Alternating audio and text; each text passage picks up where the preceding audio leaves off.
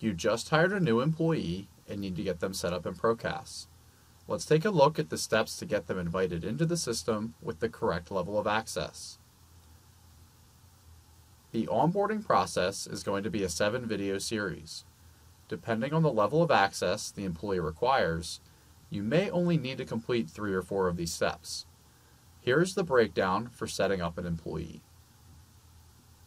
Step 1. Personnel record. All users accessing the system will need a personnel record.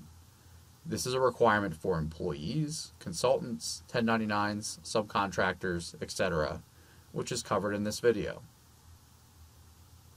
Step 2. Access levels. Access levels are broken into 4 options. Timesheet, expense report, and management access are all included in the standard user licensing. This means that all 3 are covered in the price you pay for each employee and do not cost extra. Providing access for each module is broken down into individual videos on this playlist, so you can review which functions are appropriate for each person.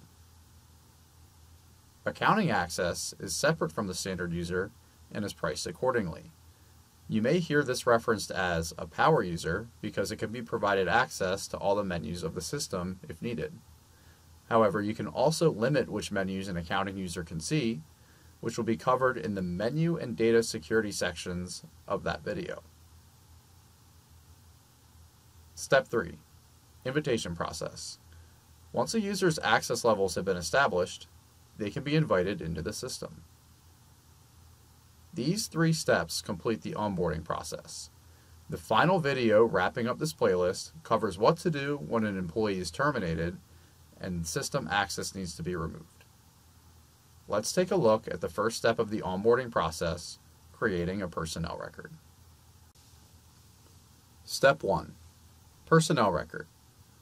Personnel records can be found by navigating to Accounting, Personnel, Personnel. All of the menus listed here will be useful with the onboarding process. As mentioned previously, all users accessing the system will need a personnel record. To create a new record, select the Insert button in the upper left-hand corner. Our recommendation for creating a record is to start the code with a 1 if you are onboarding an employee and 7 if you are onboarding a non-employee. Then, follow your last created record in sequence so that the numbers go in order. This keeps employees separated from non-employees.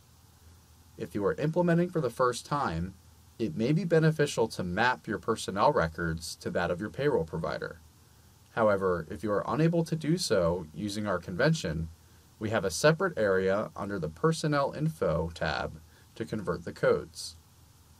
Next, complete the following tabs. Contact Info is where you want to store all information related to contacting your employee, such as their name, address, phone number, email, and so on. Personnel Info is broken into 5 subsections. Position Info is where you will store default job information, such as the user's default labor category, their position, type of employment, etc. Salary and Wage Info is where you will store the pay information to ensure the system does an appropriate labor calculation when you go to process payroll. Paid leave accrual is where you will establish how many hours your employee will accrue for PTO, vacation, or sick time each period. Check out our PTO training series for instructions on how to implement PTO in PROCAS.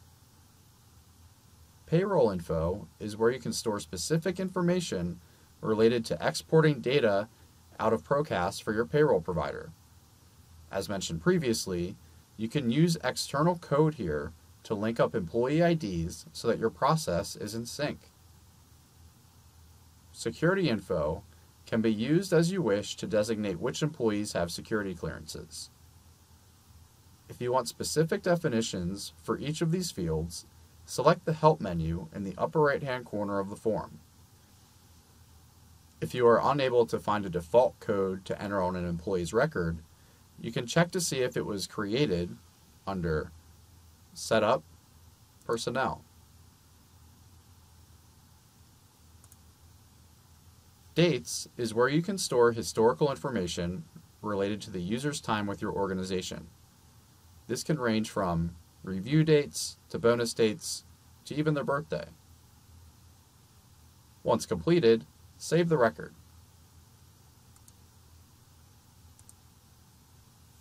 If you are onboarding employees or 1099s in batch, you can utilize our import function to automatically create records in our system.